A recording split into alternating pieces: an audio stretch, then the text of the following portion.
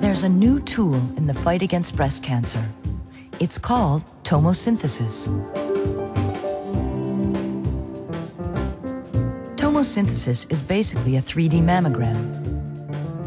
The 3D exam looks and feels like a regular mammogram, only it takes a few seconds longer for each view.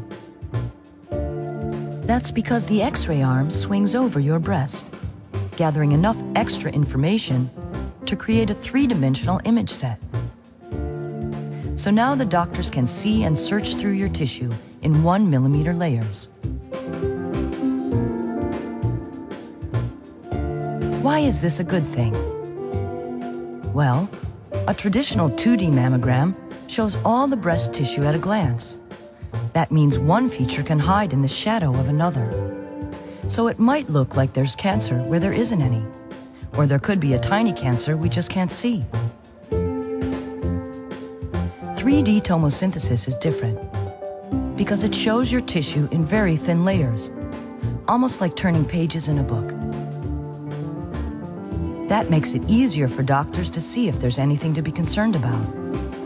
There's less chance for a cancer to hide behind overlapping tissue.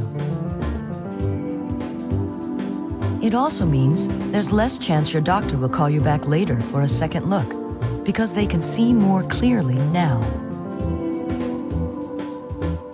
And yet, for all the extra clarity it brings, your X-ray exposure is only about the same as a traditional mammogram done on film. That's well within the safety limits set by the health authorities.